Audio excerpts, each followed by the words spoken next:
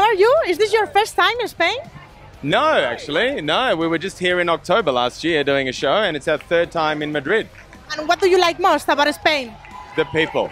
The people are warm and welcoming and wonderful. Absolutely wonderful. And what's the inspiration behind your song?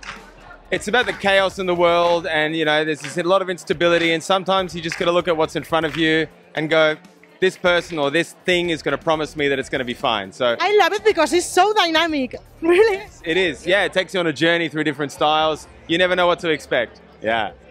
And how the reception of the song, of the community of the Eurofans? Beautiful. Excellent.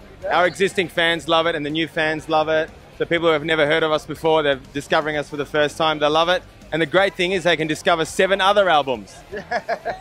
And a new one coming out later this year. A lot of music to discover, exactly. And the staging will be similar to the video clip? Well, there might be elements of it, but we want to do something a little bit extra. So Maybe the light. maybe the lights, maybe something a little bit more. A little bit more. Yeah, a little bit. It's Eurovision. We have to do a little bit more. And what do you think of Blanca Paloma? Sorry? Amazing. Oh, She's so good. Captivating. So captivating. Intimidatingly good. Yeah. We're going to have to lift our game. Scary, scary vocals. Could you sing or dance a little bit of Ea Ea? Like the movement of the hands like this on the silhouette of the arcade?